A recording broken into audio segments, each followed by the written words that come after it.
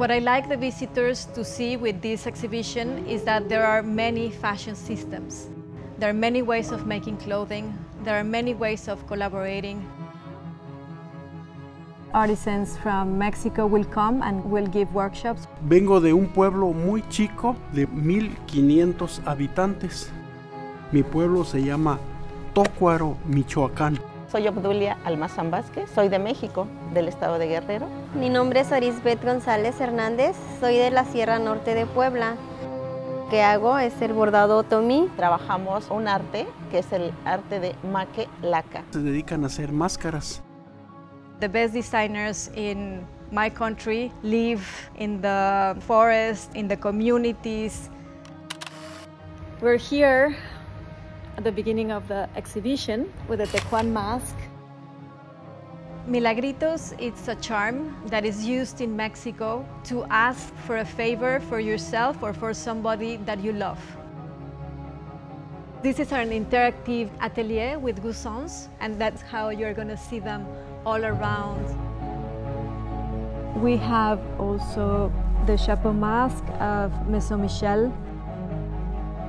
And you will see also here the dialogue with Massaro, the house that makes the fantastic shoes here at Le 19, and a dialogue between Claudio Nájera. He makes these masks of the Tecuan amazingly made by hand. We are obviously always looking at what Paris is doing in terms of fashion. But it's very interesting also to propose from Mexico and to have this dialogue. We cannot talk to each other all the time, but we can read ourselves through clothing.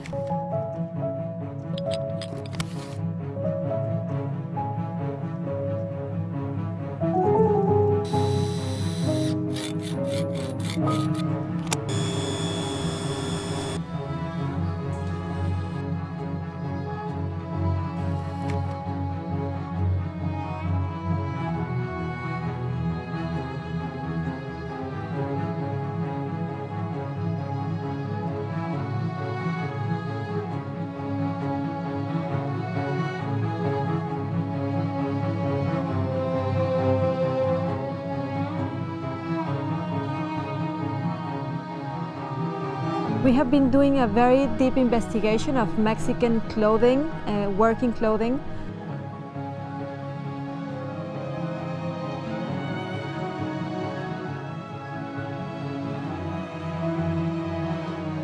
En México, como en otros países de Centro y Sudamérica, tenemos una tradición milenaria.